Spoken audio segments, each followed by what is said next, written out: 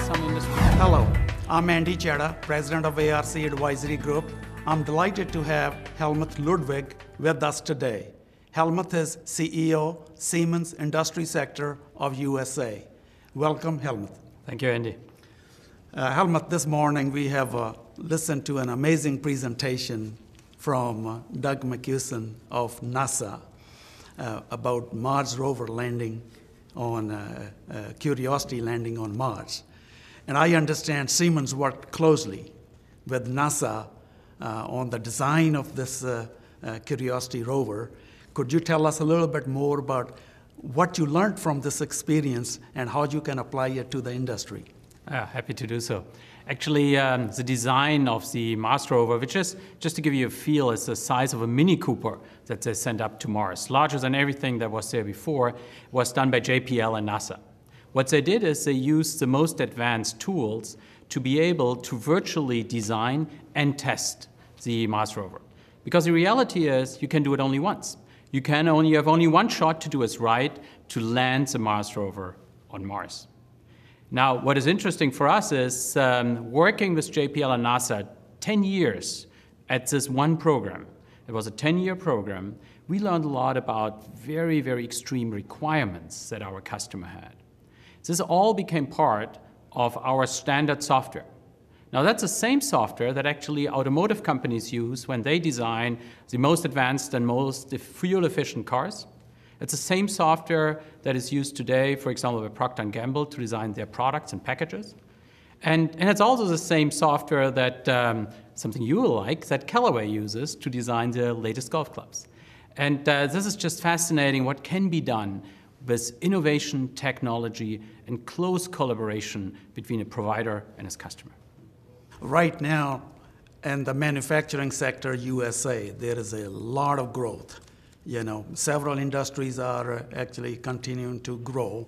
In your view, what do you see will continue, that we will continue to see the recovery over the coming years? Actually, Andy, the growth could be even better.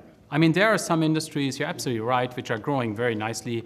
In automotive, we have an enormous pent-up demand. Cars are 10 to 11 years old. So people buy more and more cars, and we might see one of the best years in 2013 of selling cars. And this, of course, leads to investment in production facilities.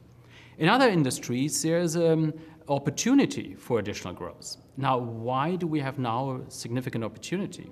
And we all read a lot about what are the drivers. One is definitely a low gas price. The gas price in the US is 1/4 of Europe, 1/5 of China, for example. This has a positive effect on electrical energy. It has a positive effect on chemical industry, metals technologies, so all the industries that use feedstock, gas as feedstock. Second, actually we recognize distance matters. So when you ship something from far away and you encounter an error in the product, or you pay for higher fuel cost, then at once you recognize that there is a strong cost impact from distance. Third, the closeness to market. The US market is the largest market. So you want to be very close, because the closer you are, the more you can actually benefit from speeding up of innovation cycles where your customers feed in and their requirements will be used in your latest product design, and there you want to feel and know your customers. So market closeness is an important element. In our conversation, you have mentioned that the U.S. is in the midst of manufacturing renaissance. Could you tell us how is Siemens sporting this renaissance? Yeah, actually that's what I just described. I mean, there are some elements that really point towards a manufacturing renaissance.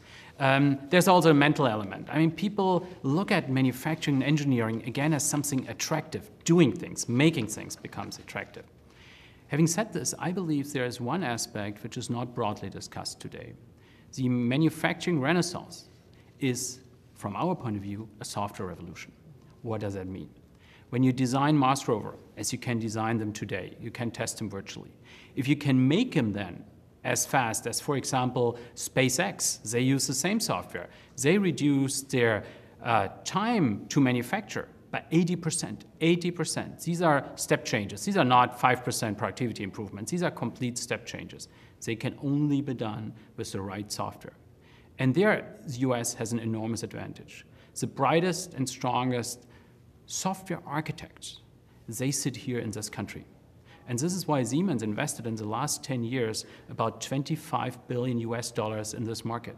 We invested in acquisitions, we invested in organic growth, and much of these investment, many of this investment money actually went into software to create the capabilities to answer this new challenge and really to generate productivity advantages like the ones I described from SpaceX. In your view, what challenges does the U.S. face in growing its manufacturing base? If you take this together, that there are several factors that drive for increased manufacturing in the US, plus the strengths in software, we will see that we need, through the whole value chain, we need a different way of thinking and a different way of education and different capabilities in our people. It starts with the factory floor and it goes through the whole value chain, really. And I believe there we are in a responsibility as companies to make sure that the skill development of the future is strongly supported. What do we do for this? We go into high schools and talk to students very early on about the attractiveness to work for an engineering manufacturing company. We do have a Siemens competition where their students, really the brightest students, you should see those, you would love them. The brightest students, they receive scholarships of up to $100,000. This is very serious, and the work they do, this is absolutely advanced. So there we create already a workforce. On top of this, we invest, as you might know, we invest about $500 million every year in training, 50 million alone here in the US. So we keep the workforce really further advanced. And now comes one aspect where I believe that a certain German heritage helps. In Germany, we have a very elaborated apprenticeship system. Siemens has about 10,000 apprentices only in the company. In Germany, if you compare it to the US, there are about 3 times as many apprentices in a country which is just 1/3 of the size by population. So this is a model which is very strong. And there we create people that really have the knowledge to use these most modern tools. Where do we do this today? When you look to Charlotte, where we just doubled the capacity of our gas turbine plants, there we are running together with a community college, the Piedmont Community College. We're running several training programs, and one of this is an apprenticeship program.